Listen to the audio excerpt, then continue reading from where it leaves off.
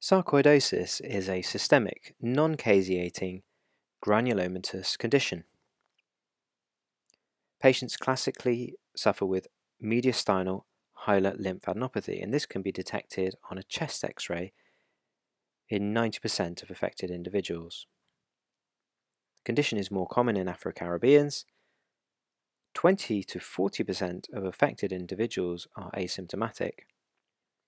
It's more common in women, and the etiology of this condition is still not fully understood. The condition can lead to a variety of problems around the body. The blood levels of calcium can be high.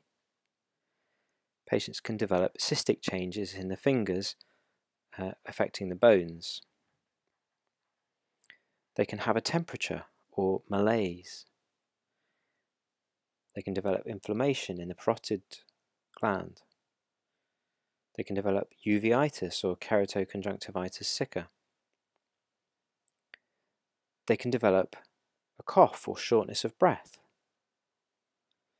Some develop pulmonary fibrosis, which is also called honeycomb lung. Here we see the classic mediastinal lymphadenopathy. They can also develop lymphadenopathy elsewhere, however, for example, the axillae, in the neck, and in the groins. Hepatosplenomegaly can occur, enlargement of the liver and the spleen. Affected patients can get problems with abnormal sensations and problems with peripheral neuropathy in that classic glove and stocking distribution affecting the hands and the feet. They can develop pains in the joints, arthralgia, classically in the knees and in the ankles. Here we see erythema nodosum, skin change that can sometimes occur in the pretibial region.